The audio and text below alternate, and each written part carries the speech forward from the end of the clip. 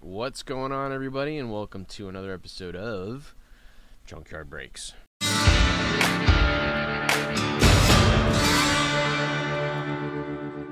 Today we are going to open up three. I was at Walmart trying to get a football for opening day, and they had 3-packs, so I bought three 3-packs.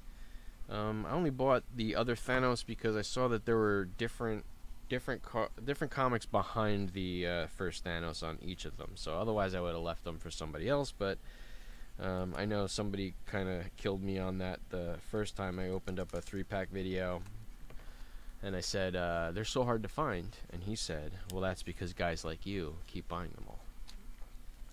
I don't go to Walmart that often where I'm buying all the 3-packs, just so you know. This is probably the first 3-pack I've had in 6 months. But let's see what we got, and we'll do comps later if they are variants. Thanos Death Notes, just like the other one. Then we got a Savage Spider-Man. There might be something in here, I'm not sure. And Spider-Man 299 Exodus. That is not a good cover. I don't like that cover. Don't know. Okay, first one down. Next, these are going to be short videos.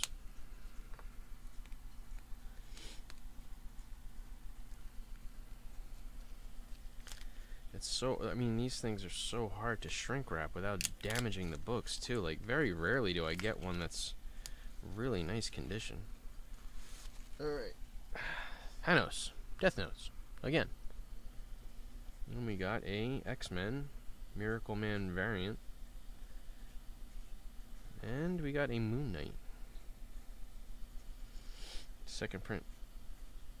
Number 14. Okay.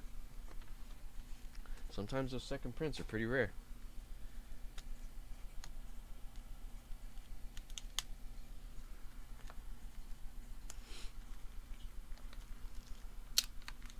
They don't, Walmart doesn't have the DC books.